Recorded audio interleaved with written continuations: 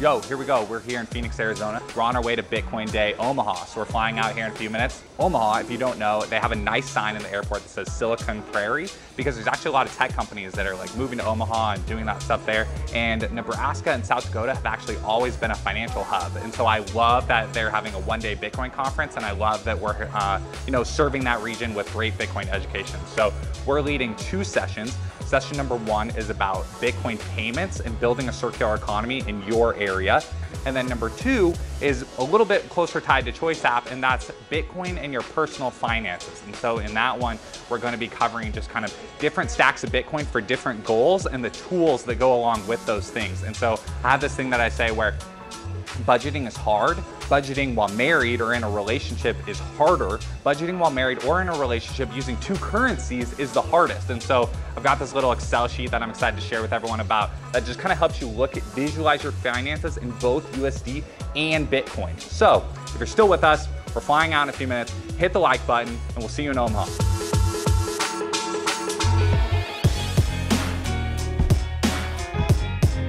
This was not planned, but the infamous Stephen Cole was on the plane. So welcome to Omaha Airport.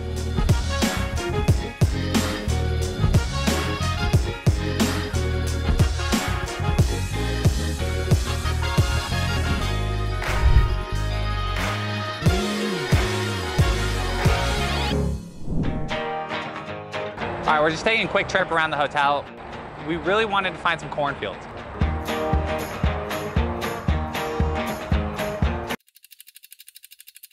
All right, we're striking out. I don't know if there's any corn by this hotel.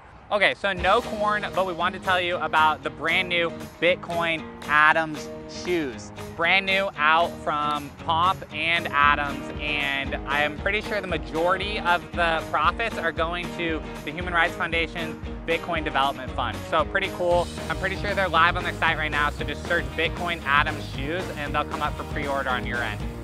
Bummer about the cornfield though. What's up, man? Bro, all right, Alex from Tucson. We're gonna run his Twitter. Why are you in Omaha? I'm gonna be covering Bitcoin and how it changes consumer behavior. We're working on some self-sustainability, building circular economies in Tucson. You know, Phoenix is like about ready to start up a citadel of their own, and Sierra Vista, Arizona just launched recently. No, the whole Southwest region is like very exciting, and I like the way that Southern California and Arizona are like blurring the lines and like crossing over, and that's good. And we've got Vegas and NorCal coming in too. Yeah, and you have a podcast. Got 2 podcasts. Yep. Toxic Airwaves and Tucson Bitcoin. To like make it less confusing on people, I think understanding that there's like Bitcoin and then there's like cryptocurrency, and don't try to like learn all of that at the same time.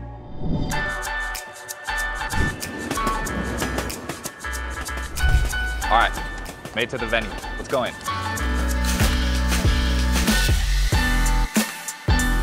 This was me before I became a Bitcoiner, okay? This is me after I became a Bitcoiner. A classic, how it started, how it's going. The official name of the session is Bitcoin payments, but the reason why I'm kind of like starting at the meetup level is because actually getting Bitcoin onto your point of sale system, that's actually the easy part. Like doing all the social work and the social layer before that is the hard part. We just wrapped up the payments section that I did over there, and we had small businesses interested in taking Bitcoin, and we had a couple of payment processor guys that were interested in how to talk to their clients about implementing it. And so major kudos to Bitcoin Day for like bringing in agriculture people and bringing in payments people. That's honestly like what it's all about. It was fun, man. I'm looking forward to seeing more entrepreneurs in the different industries that have been broken by corrupted incentives, and seeing them integrate how Bitcoin fixes that layer of humanity. 100%. I say this a lot too. If you're out there, like, you don't join the Bitcoin industry. Bring Bitcoin to your industry. The topic for this session is Bitcoin and personal finances. This is talking about moving from, having USD as your mental unit of account to having BTC as your mental unit of account. A big trend and a movement that's happening right now is like moving your retirement accounts into Bitcoin. And so it's like once you've progressed through steps 1 and 2 and you're just looking for every possible way to keep getting long Bitcoin, like there's apps and tools that are popping up that allow you to do this. All right, signing off from Omaha with beers and a million sats.